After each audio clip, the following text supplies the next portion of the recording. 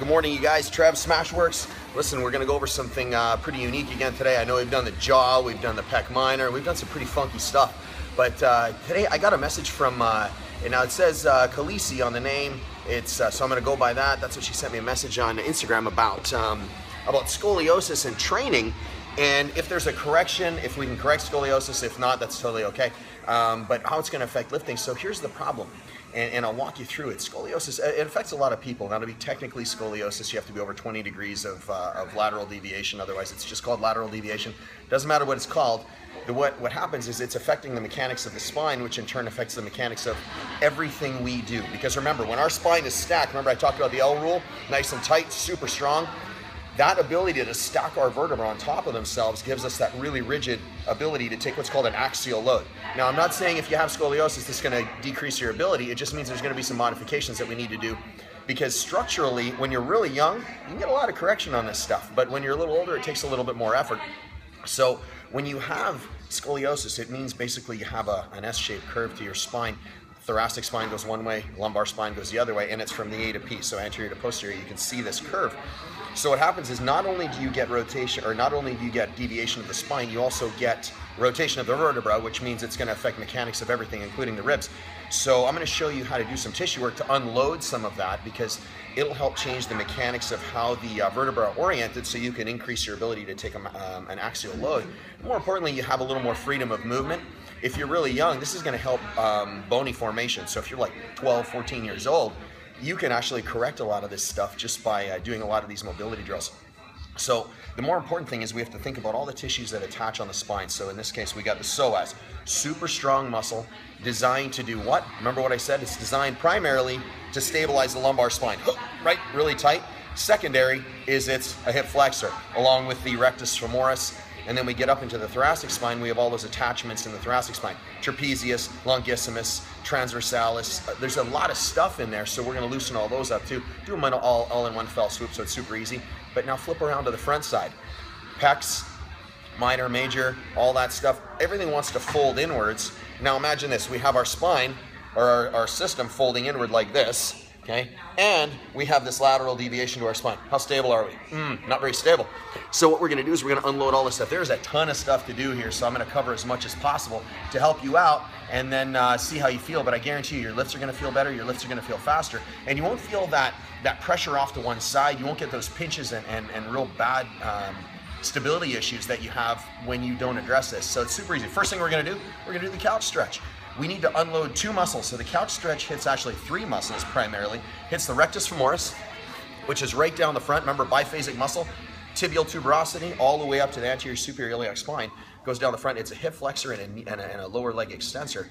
So we're going to hit that. It hits the psoas deep inside, L2 to L5, remember, and then it hits the iliacus, which comes off the iliac crest, which is the pelvis. So all these things come into play when it comes to the spine, because remember, if your pelvis is like this, you're not going to have a stable platform. We don't want that. Man, get in the bottom of a snatch, you have a platform out here, what do? You dump the bar. So get yourself an ab mat. Don't do this on just your knee, it's gonna hurt. All right, get your leg up, all the way up. Crank it all the way up as far as you can. So you wanna get all the way up, like with me, I can hang out like this all day long. So what I'm doing is I'm squeezing my butt, I'm sucking my spine in a little, my belly button into my spine, so I'm in a little bit of a hollow position, and I'm trying to throw my pelvis forward while maintaining my glute contacted to my heel. So I'm being as far as I can in this position. I'm holding this position as tight as I can. 1 minute each side. That's gonna help loosen all this stuff up. Now, if you can't get to this point, take a knee. Rest like this. If this is as tight as it gets, and this is as far as you can move, that's okay. Eventually, you'll be able to get all the way up here and get into this kind of a position. That's number one. Hold it for 2 minutes, okay? Number two is, we're gonna flip around and hit that posterior chain. Super easy. You do this while watching TV. Nobody watches TV. We watch CrossFit games when we watch things, right? So you're gonna take your feet hand width apart. You're gonna sit up against the wall. Don't do this on a couch, don't do this in bed. Okay, you're gonna slide your lumbar spine all the way up. So what I do is I tend to come up the wall, push myself, the small of my back, all the way up against the wall, and then just camp out like this. Keep the feet pointed straight up towards the sky, hand width apart. You're gonna feel the hamstrings, the adductors, the calves, the soleus, all that stuff is going to be in here. Sit upright though. Don't lean forward like this. And when you come out of this, the important thing is, this one, by the way, you're going to hold for 5 minutes. When you come out of this, unlock your posterior chain first. and then get on the side and unload all this. Now, the reason we're addressing the pelvis is because it's always missed when people go and talk about back pain and scoliosis and deviation of the spine and misalignment. They're only addressing these tiny little issues. That's like me taking somebody's problem and just looking through this tiny little glass and going, there's only one thing that's affecting it. The body's a dynamic unit. We got to take care of the whole thing. So posterior chain, right? We can get into mobility and stuff, but you guys, we could go on for probably about 2 hours on this. So we're gonna get the posterior chain loosened up. We're gonna hit the anterior portion as well, right? The hip flexors. And then we're gonna get a wall ball, med ball, whatever you wanna call it. And there's two things we're gonna do. Let me take this. My camera skills are a little bit to be desired. So, hey, don't make fun of me. You know, two things. Doesn't matter what side the bend is on. I don't really care, neither should you. You're gonna do what's called a side opener. So you're gonna get on this. This is basically gonna sit right underneath the armpit. Be as lateral as you can. Leg on the upside is gonna be the bent one. Takes a little bit of the pressure off the pelvis. Kick that bottom leg straight out. Take your hand, always externally rotate that stuff. Keep that shoulder nice and safe. Externally rotate, crank all the way over. This hand can just sit here, and all you're gonna do, without falling off the ball like that, all you're gonna do is you're gonna hang out like this, externally rotate it, and if it's easier, just let that arm dangle a little bit like this. But I want you to really feel that, curving that spine towards this side. So the bow of the curve is on the upside. Lots of big deep breaths. Hang out here for a minute or two. Flip around, do the other side. That's number one. And you know what? Use like a 20 or 30. Don't use a 6 or a 10-pound ball because they're kind of like a marshmallow. You're going to sink into it. This gives you a little bit of stability. Now I'm going to have you flip around and go on your back.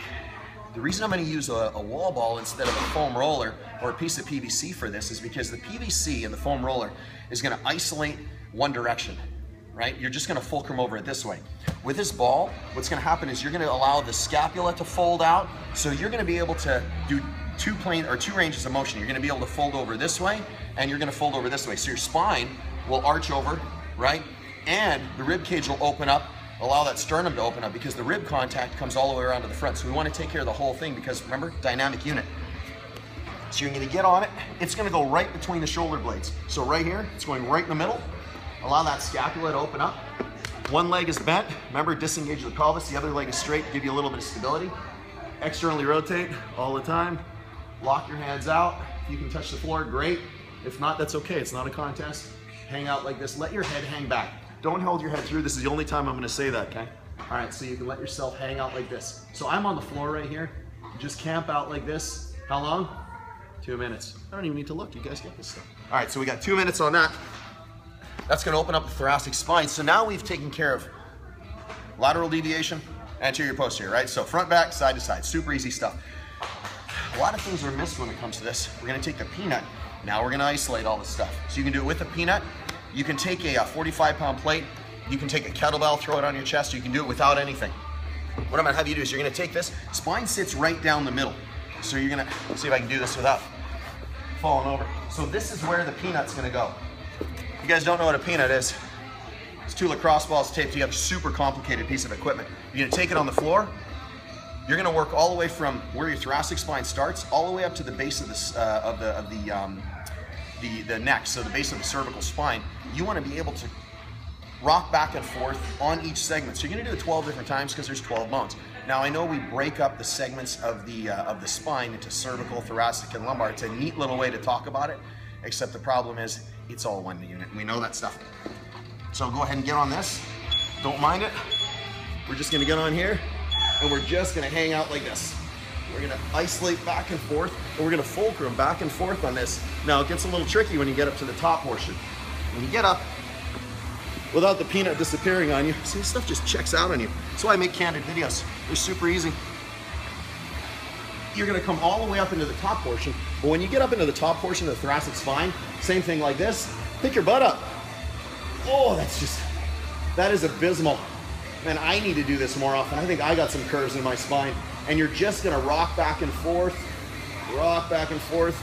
I'm telling you, oh, that sucks, that hurts. Okay, so you're gonna do that all the way up through 1 to 12. All the way up to the thoracic spine. I know we're doing a lot for mobility, but this is a real serious issue we want to take care of because it'll give you longevity of spine. You won't get decay because when one segment wears out, then the one above wears out, then the one above wears out, and it becomes this long chain. All right, so we get that. want you to smash out the psoas too. So we've done this stuff. Let's take the pressure out, because remember, if the psoas is pulling short and tight on one side, it's gonna cause the spine. So if this is the lumbar spine, this is the psoas, and it gets short and tight, watch what it's gonna do. It's gonna pull down like this. It's gonna pull it into a curve. So it's pulling it into a curve. What do you think above's gonna do? It's gonna curve the other direction, trying to compensate, because we have this thing called the righting reflex, which means that we won't walk around like this. Our body will bring ourselves like this, even if we're all translated inside and our spine looks like a Z. Okay, now you're gonna take this, you're gonna find the belly button, you're gonna go an inch to one side, you're gonna make sure the horn of the kettlebell goes lengthwise, not widthwise. This is incredibly diabolical. You're gonna take the kettlebell, you're gonna flip it upside down, keep both knees bent so we keep that hip disengaged, and all we're gonna do, take about 20 seconds to let it sink into the abdomen. That's right, I said that, let it sink into your stomach. See if you can get the corner of that right in that psoas. Oh, man, and then just let it beat that psoas to pieces. Now remember, the femur doesn't track this way, it tracks out. So to avoid banging into the top of the acetabular and the top of the hip joint, I want you to flare your leg out like that. So you're just gonna go in and out 15 times. Use a pretty heavy kettlebell. I'm using this just as an example because I don't feel like picking up a 70, I'm just being honest. This is a 35, but use a 53, use a 70. Get on there, do both sides 15 times a side. So now we're peeling that psoas off that lumbar spine and allowing it to hit that femur properly, so it can do that internal rotation and that hip flexion the way it's supposed to, so it has a nice free range of motion. We're opening up that that fascia, so that muscle, remember, it's like a steak on a steak. There's a paper lining in between there. It's going to allow it to slide back and forth the way it's supposed to. You recover a ton of motion this way. I've seen changes in degrees just by doing tissue mobility, never mind addressing the structure, which is what we did with the peanut.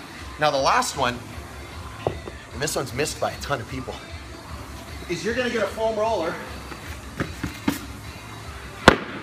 and you're gonna hit the adductors all in here. Now the adductors work in conjunction with the semimembranosus in here, and they actually have fibers that work together. So you wanna peel those fibers apart so they can slide independently.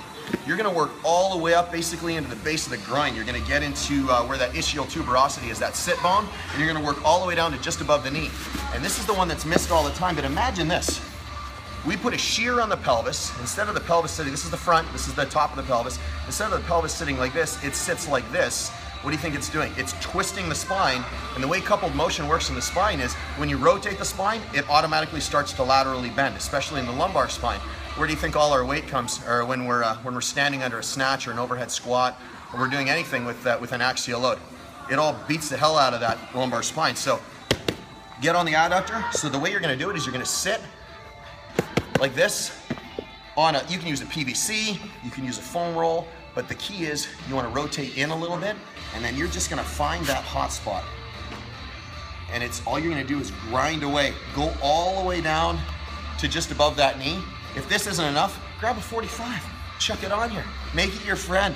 Peel this stuff away. Make this tissue move the way it's supposed to. Because now what you're doing is you're taking the pressure off that ischial tuberosity, so you're not having that shear. So now the pelvis can balance out the way it's supposed to. Now there's a whole pelvic balance cycle that I go through as well. I'll do that in another video, otherwise I'm going to be talking forever. So we've got mobilizing the psoas, the iliacus, and the rectus femoris. We've got fulcruming over the wall ball, both front and back, and side to side with the lateral openers. Okay, we've got peeling away that set of adductors on either side. Go all the way up. There's 4 of them. Remember, right down to the gracilis. You're going to get all 4 of these guys. Capture them, strip them away. We've got the wall stretch for the posterior chain. Remember, slide that small of the back all the way up against the wall. And then we've got the couch stretch, upright as possible, but make sure you're sucking your belly button into your spine, because what I don't want you to do is arch that lumbar spine, because now you're just defeating the purpose of that couch stretch. We've got all that stuff, and then we've got the peanut, where we're going through all 12 segments of the thoracic spine. If you can get even higher, go even higher. That's totally fine. Now there's a whole bunch more that we could probably do, but that's a really great start to take care of that scoliosis and help release some of that tissue and let it do what it's supposed to do. If you got any questions, you know what to do. Hey, I'm Trev, smashweRx. You guys have a great day.